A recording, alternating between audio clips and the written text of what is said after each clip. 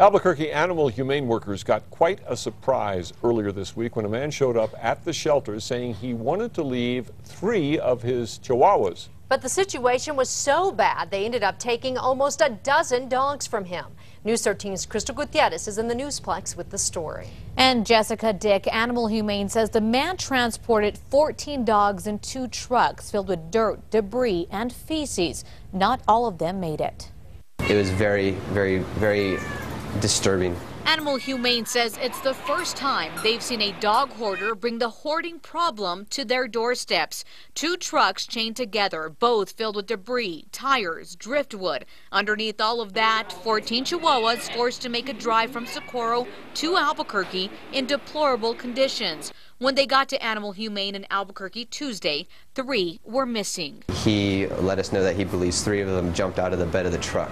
The rest had to be dug out from the debris and feces-filled truck beds. They were in such random spots in the bed of the truck. We had some inside the tires, some hiding behind a bunch of bricks. There were some, they seemed stuck behind these large pieces of driftwood he had back there. After digging the 11 remaining dogs out, Animal Humane had to put 2 down because of behavioral problems.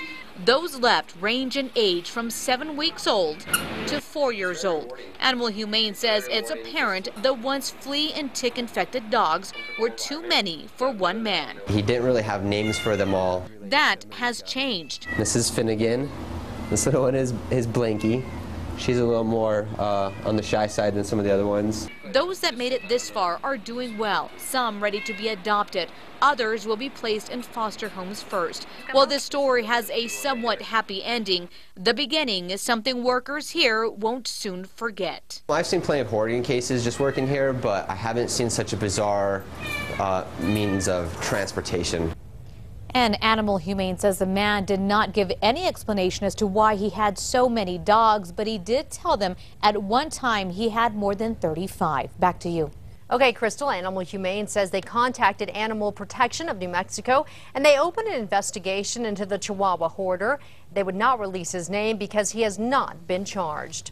Thousands of more Albuquerque students will be eating